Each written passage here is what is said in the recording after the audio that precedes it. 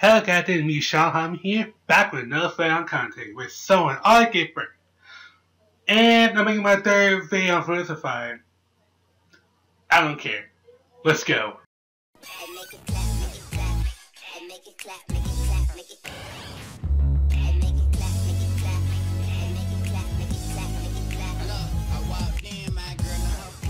Kissing on each other, hey, yeah, they going in. Before I pulled out, when your bitch hopped in, about to take her to the house, cause the party never ends.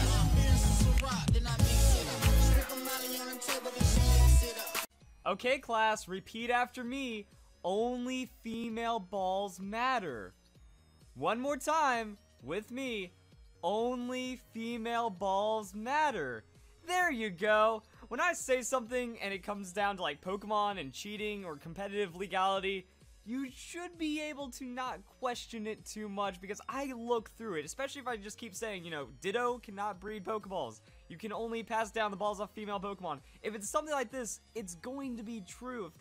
Everyone should be questioning you because you tend to lack hard evidence that Wolfie or anyone you put fingers at actually had. It's just assumptions. You say not likely or it's highly not possible. And also, if that person gendered differently with a different Pokeball, you'd be saying something completely different here. How things happen. It's the same reason why world champion Wolfie Glick's Raichu that he has used in videos is not legal. There is no way around it. Hey, they got hardcore proof that he cheated besides accusation of his Pokeball? No, not let that shit go. Into Oslov Pokemon. Oslov cheats the game super hard. He makes illegal cheated Pokemon and gives them away for effectively views and money. There is nothing legitimate about his Pokemon and they are not usable in any way. And don't even try to breed with them because that's against the Pokemon rules as well. So just a heads up, don't trust anything from Oslov. Again, proof, evidence, who is Oslov? I know who Oslov is. He does like another Pokemon YouTuber, schemer, or whatever. That giveaways Pokemon, shiny Pokemon, whatever. But proof who this guy is, I don't know who he is. He can't prove how to show anything besides just take my word for it, guys. He's hacked his Pokemon super hard. Yeah, no fam. Okay. I'm not gonna do that for you. And then this guy, so you can breed the Pokeball over by a male. No, we just went over that male Pokemon can never pass down the balls, which is again why Wolf's Raichu wasn't legal. And then, or get a Pokemon a Love Ball by Oslov. It's Oslov Mons, people don't know, but Oslov Gen Pokeball, or Love Ball Pokemon. Well, Gen, that's it, that's all you need to know. He genned it. It's now illegal. It doesn't count. You can't use it in any way. You can't even breed with it, because that's against Pokemon rules, because in a video, I got a letter from the Pokemon, well, not a letter, but you know, I submit a question to the Pokemon company to get a response as to the legality of this, and what they've said is that Pokemon that are not obtained through legitimate in-game means are not usable for even breeding. So if you hack two parents, you cannot breed them and make a legitimate Pokemon. The offspring of two illegitimate parents is going to be illegitimate no matter what. And then that means you can't even, like, then people in that video were commenting, oh, what if you breed those Pokemon, like, what if you breed the offspring? No, the offspring isn't legitimate, so that means that Pokemon you can't breed with anything, because that's offspring will be legitimate. You can't go back and say, like, oh, it's great-great-grandma's suddenly now a legitimate Pokemon. No, it doesn't work that way. It's forever illegitimate. So pretty much the code as to what you should understand when it comes to the Pokemon Company is, can it be done through normal in-game means? If it cannot be done through normal in-game means, and that means like no modification, no cheating, it doesn't matter if it can occur in-game. It just has to be done through in-game means. That's why Ray Rizzo's Dream Ball Aegislash was not possible, because an Aegislash and a Dream Ball cannot occur in any in-game fathomable way. That there has to be hacking at some point in that Pokemon's lineage, therefore it's absolutely impossible. Because also there's some confusion from generational trade, that you cannot trade items from 5th generation into 6th generation, and also you cannot— First thing, how the heck can like the hack check or professional tell that they breed for a hack Pokemon? It's the outlet assumption on anyone's end. And Also, that screenshot of that from that question you sent to the Pokemon Company, which is very questionable, it's heavily edited in the window where you showed it off, and right now it's conveniently cropped for our convenience. I really don't trust your screenshot of that question in that reply. And I know it's heavily altered and stuff like that, so I'm not gonna trust that. And how can they tell? How can they tell they're better for the hat Pokemon at any point? This does a good enough job at clarifying what is going on up until this point, but we still have some more fun stuff like Pokemon Terms of Service and how many people actually cheat in the game, because now I'm going to answer the question that is on almost every Fan Fridays where I call out a cheater. Whenever I accuse someone that has 3 shiny Pokemon, 6 shiny Pokemon, pretty much full shiny teams, I call them a hacker because the odds are so incredibly low. Like, even at the ultimate best case, I can probably say maybe 1 in 50,000 people have a legitimate team of shiny Pokemon that are competitive, or at least reasonably competitive, with decent IVs and like all the good stats and stuff, or also, you know, not even bred from hatched parents, which could technically still be illegal and whatnot. The odds are so low because shinies, odds are in the thousands, IVs even in the thousands. Getting multiples or even more insane and getting up to 6 is pretty much impossible. So 0.01% chance the opponent isn't hacking. How am I in the wrong for calling that out? Verlisify. Shiny Pokemon are way more common than you think, especially from the old days. It's double from Generation 2, not even mentioning radar cheating, the Masuda method, the upgrade chance of getting shiny Pokemon more, and don't forget the shiny charm you get from filling out the Pokedex that increase the chances of getting shiny Pokemon from 1 out of 224. Even if you cheat to get the shiny charm, doesn't make the Pokemon illegitimate. Getting 6 shiny Pokemon is not out of line, isn't it, Verlisify? Plus, it's cosmetic anyways. Now we can look at the terms of service for Pokemon as we go into the last thing that I see. So this comment, all over the place, one of the most common comments, one of the ones I don't understand.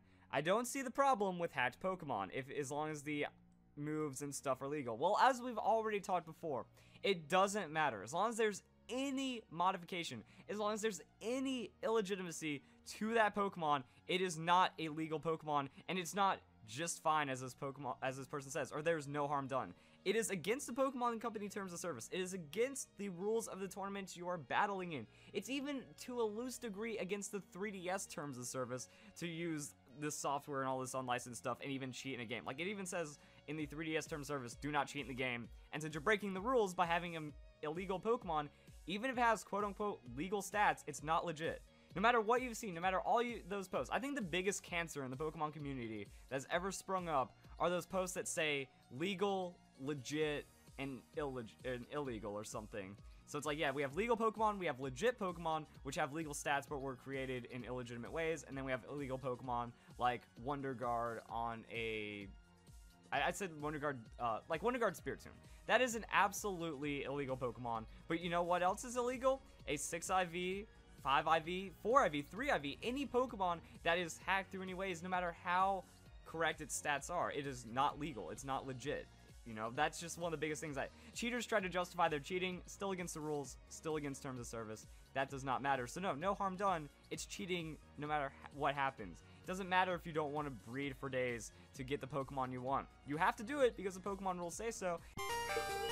I don't remember any terms of service for my 3DS or my Pokemon Omega Ruby Alpha Sapphire game alone. Besides what you said, the tournaments. And those rules are generally made to stop people from bringing broken Pokemon like Flash Fire Scizor with max stats. And what you're doing is the scream of that extension. And before you bring up the Pokemon website terms of service, the page is very vague and it doesn't help, and you kind of twist and turn it the way you see fit. And not all players who play the game have a trainer club account. I'm gonna end it here. Before I go, I gotta leave by saying this.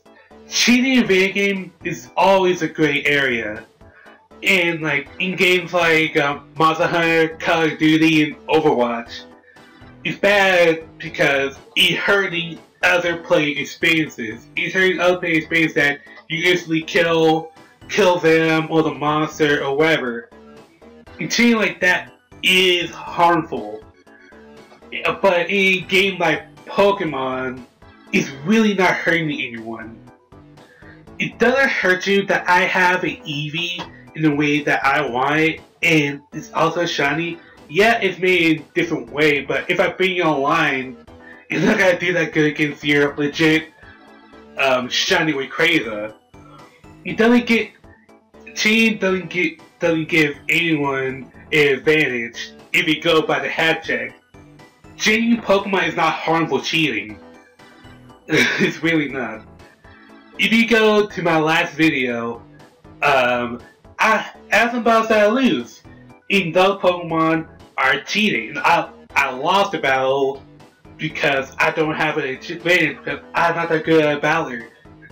Then there, I'm not good at Battler even with my Gen Pokemon. It's not hurting anyone, it's not a legitimate advantage over anyone.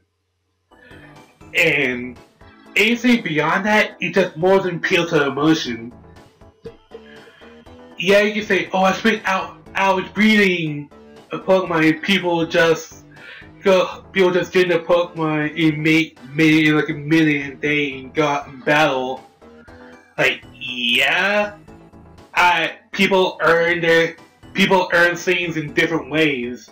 It doesn't develop your Pokemon that you spent hours making. It doesn't tarnish the value of my Pokemon at all either. And ginning doesn't harm the competitive scene. If you ask me, it challenges it. And also, verlisify, how can you bold-heartedly tell that any Pokemon you see is hacked or illegitimate or tampered with? Are you Yuri from Pokemon Coliseum? You can just see it like a freaking shadow Pokemon?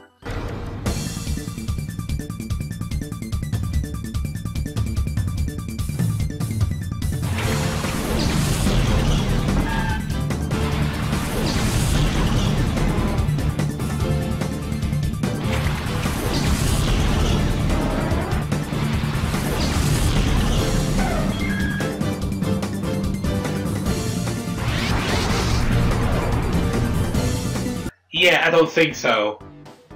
This is me, Sean here, signing out, and play again however you want. You buy, do whatever crap you want with it. See you guys later.